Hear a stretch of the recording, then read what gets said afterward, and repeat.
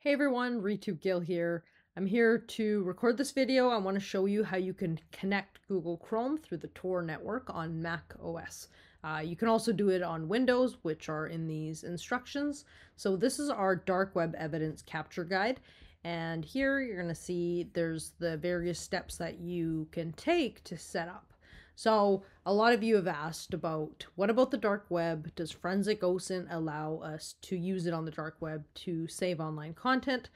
And the answer is yes. So here we have the steps. And the first step is going to be you want to download the Tor browser. So I've already done that.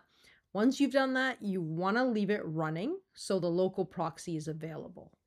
So first things first, I'm going to click on Tor Browser. You can see it's connected and I'm leaving it running in the back there. And I'm going to scroll down. And if you have Windows, here are the instructions to follow, the steps to follow. I'm going to scroll down because I have macOS. So in this case, I'm going to copy this over.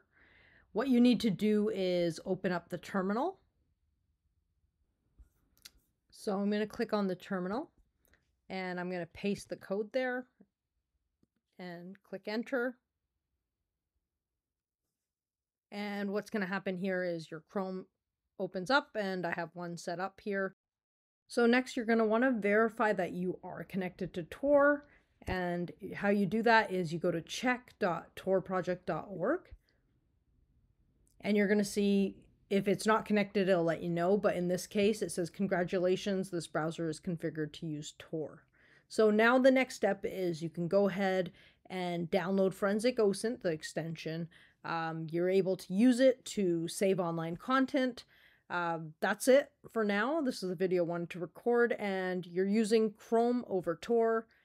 This is Mac OS setup, but there's also a Windows guide as well that we've provided those steps for you.